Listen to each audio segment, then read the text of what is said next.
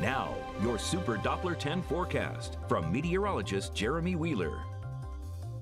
All right, temperatures are going to be a little tricky today. Overall, we're going to warm up, but some a little more than others, some a lot more than others. So let's take a look. This is our computer model, Future Track, and it estimates the temperatures, and I think it's doing a pretty good job for this morning. Temps mostly in the 40s. We get to midday, temperatures warm into the 50s, some 40s near the shore.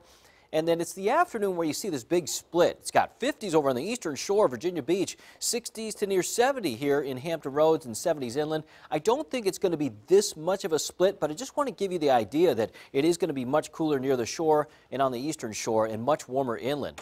And I'll give you my forecast for the temperatures coming up in just a moment, but this is what's happening. This is why we have kind of that tricky forecast. Stationary front sitting to our south right now. We get some colder weather or cooler weather in the area, and then this is turning into a warm front that'll slowly push north today, but it's not going to make much progress, so it's going to kind of slice the area in half, and that's why it's going to be cooler to the northeast and warmer to the south and west.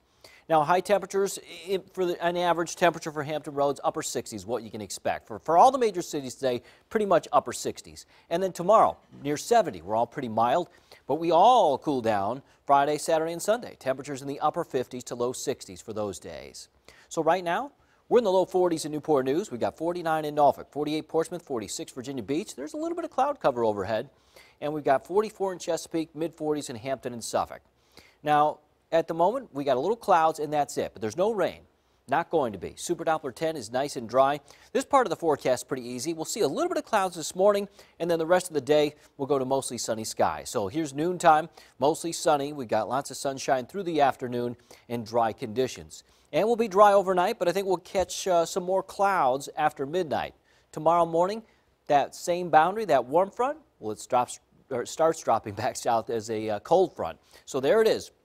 Might kick off a couple of isolated showers between the morning and the midday, and then we dry out, and we'll stay pretty mild, I think, through the afternoon, even though the cold front's through, but we will drop the temperatures then Thursday night into Friday.